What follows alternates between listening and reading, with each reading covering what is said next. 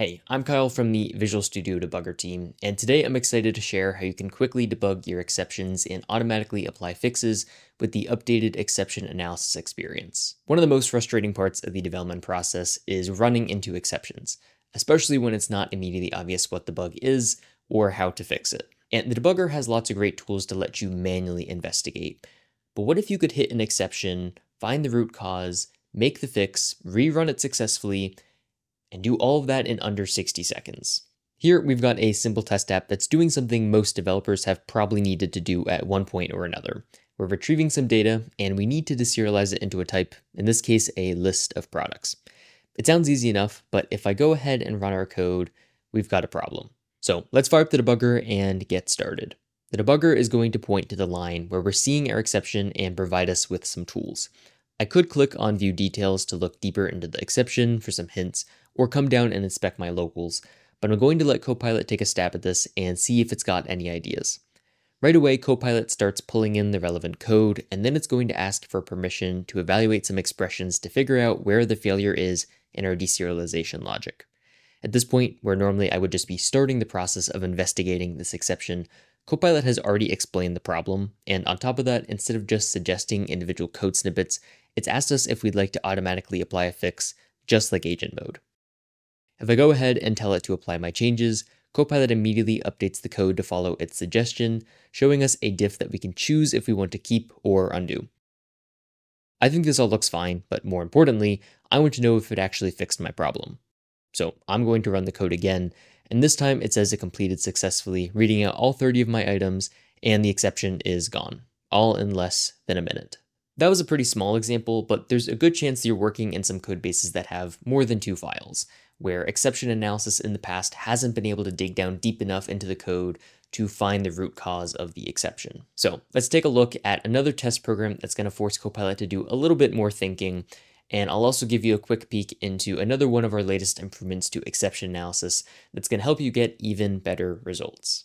We're back in VS looking at another project now, and this one's going to require a lot more function calling. To keep following along here as simple as possible so you can see exactly what Copilot is actually doing under the hood, I've gone ahead and named all of our function calls in incremental order and removed all of the other fun bits of logic that you would usually find interweaved into production code. But you can use your imagination to see how this would apply to a codebase with a lot of nested calls, where an exception occurs later in your program due to a bug that happened earlier, and Copilot has to manually traverse your codebase to figure out the cause of the issue.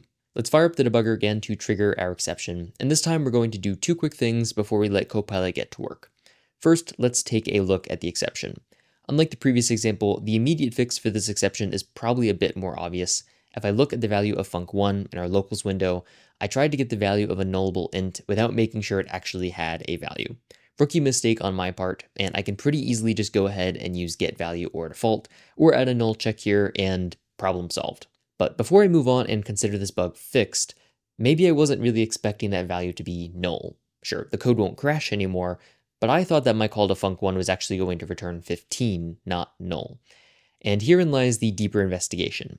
If I click into the definition for func1, I see that it's making a call to func2.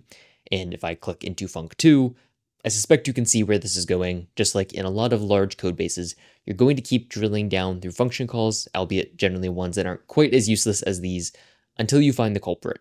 I'll spare you the toil of doing this manually, and we're going to hand this investigation off to Copilot instead. Before I do that, I'm going to come over here to our Copilot chat window on the side, and I'm going to click on our model picker. Until recently, exception analysis only worked against the default model, which can give you a lot of great results. But we also know that every model has different strengths and weaknesses, which means maybe you're someone who prefers to work with one of VS's other models. By picking the right model for the job, exception analysis will be able to give you even better results, letting you balance speed, accuracy, and cost. I'll go ahead and start the analysis, and you can see that Copilot isn't falling for the trap of just identifying the surface level issue of calling value against null. It's immediately going down that chain the same way that we were, to figure out where the null value is coming from so that we can get to the root of why I'm not seeing the value I expected. When I click the exception analysis button, Copilot of course wants to get to the root of the problem, but especially for more complicated scenarios that might require more investigation, that process is going to take longer than for quicker, smaller scoped exceptions like in the first example. Exception analysis strikes the balance between doing this deeper investigation and also not making you wait by giving you an initial quick hypothesis after making a few calls, and then giving you the option if you want it to continue digging deeper. Here, you can tell it's already on the right track and recognizes both the surface level issue of not calling value on null, as well as that it needs to keep going down this chain to find the function that returns null unexpectedly. But it knows it hasn't found the root of the problem yet, so it ends its response by asking if I want it to continue the investigation.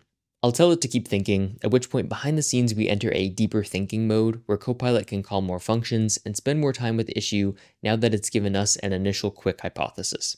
Copilot's going to keep plugging through these function calls until it identifies our issue, which in our case is very simple. We tried to parse a string that accidentally wasn't a number, and as a result we just returned null, assuming, incorrectly, that the caller would properly handle it. Here you can see in its final response that it's acknowledging both parts of the problem, at which point I could decide how I wanted to handle it, or let it decide which edits it wants to make. This new extended capability makes exception analysis a lot more powerful in handling real-world scenarios that do require that longer, deeper thinking, and coupled with supporting model selection makes exception analysis much more capable of tackling tricky problems. That's a quick look into how you can leverage the updated exception analysis experience to resolve your exceptions even faster. And for more debugging tutorials and future updates on exception analysis, make sure you're subscribed to the VS channel if you haven't already. We have a lot of other great content in the works that we're really excited to share with all of you. That's it. Thanks so much for watching, and I'll catch you in the next one.